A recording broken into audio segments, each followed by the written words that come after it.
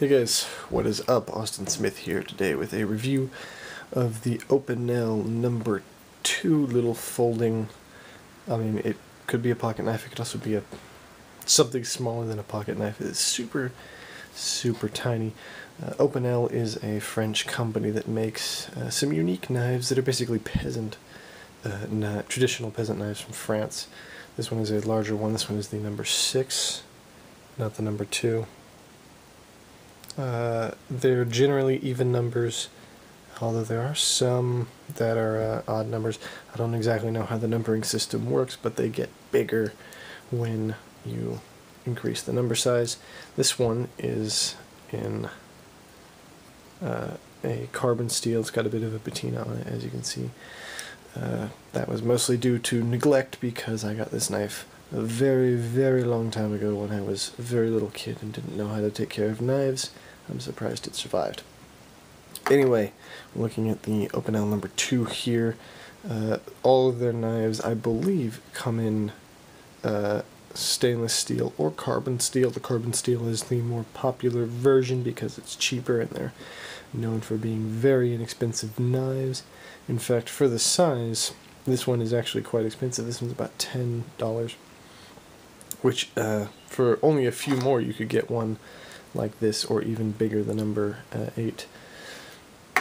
Or those are some of the more popular ones, and they are not much more than this knife, but of course it takes a great deal of craftsmanship to be able to make a tiny knife like this, as well as a bigger knife. So they just take different skill sets, and so it may seem like it'd be easier to make a tinier thing, but as it gets small enough that it gets harder to make. There's sort of a sliding scale there. I don't exactly know where the tipping point is, but whatever. This one is not very common. It's hard to get a hold of, and it's usually, I guess it could be considered like a joke item in some cases, and it's a keychain thing. So a lot of these come with a little hole right about there, and they have a keychain attached to them. So you can put it on your keys, sort of like the tiny Victorinoxes. Like I have one here. This is a Victorinox Classic. I don't know if they have a different name for the aluminum version. I don't think they do. So there's a Victorinox Classic, so that you can see the scale here.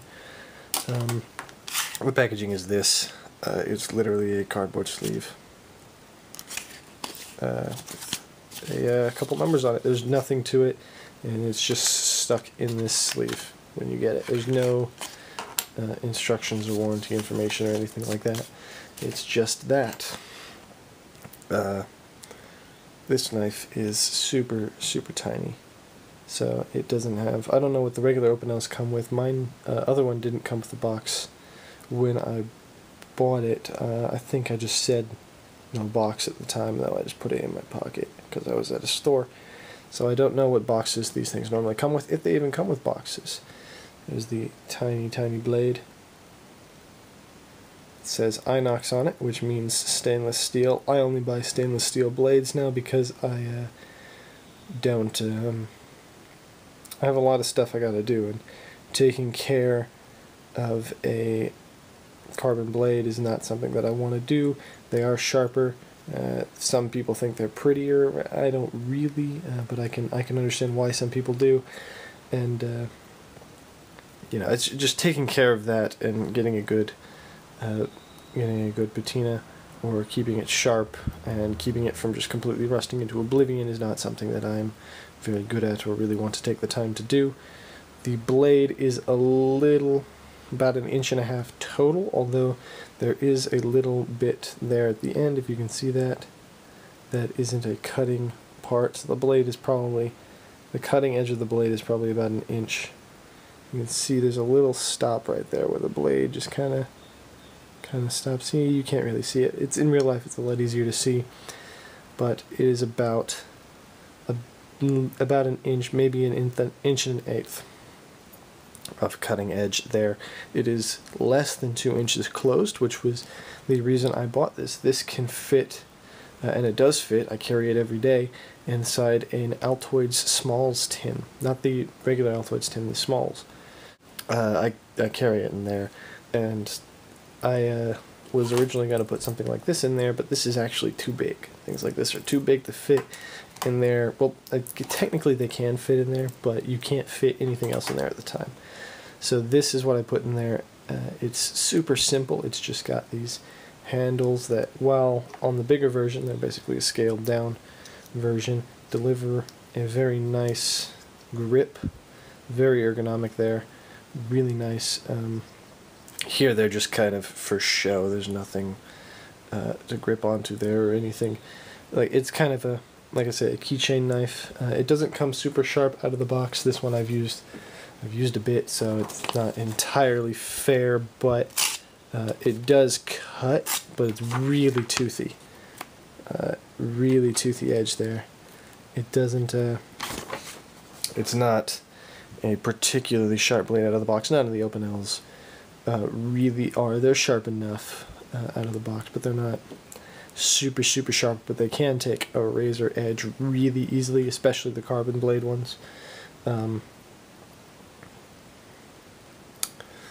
This one does not have a lock, obviously, like the bigger one, so there's even less there. It's just a tiny little blade that's good for simple keychain tasks, like you need to open a letter or open a box or something like that. You need to clean underneath your fingernails. It's not going to get hard work done. That blade is super thin, almost nothing to it. You can, it's almost paper thin. It's kind of stiff, doesn't really bend. So I suspect it could be snapping prone. So you don't want to do too much with this blade. There isn't much to do with it, with its size. So for like I said, cleaning your fingernails, trimming your fingernails, opening a letter, something like that, this blade works fine. It doesn't need to be super sharp. It doesn't need to be super strong.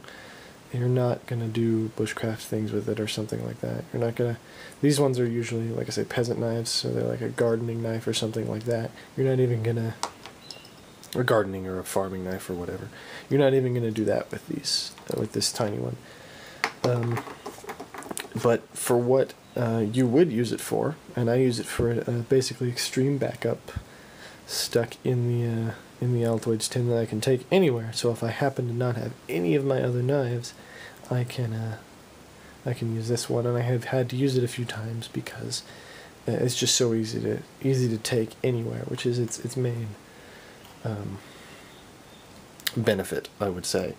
Just a little size comparison here. Here is a Rough Rider Tiny Trapper, which I actually got for the same reason, and is much less expensive. And I don't use it because it's just slightly more complicated, and it doesn't really add anything. I like the Opinel more than I like this one. And then here is that Victorinox Classic from before.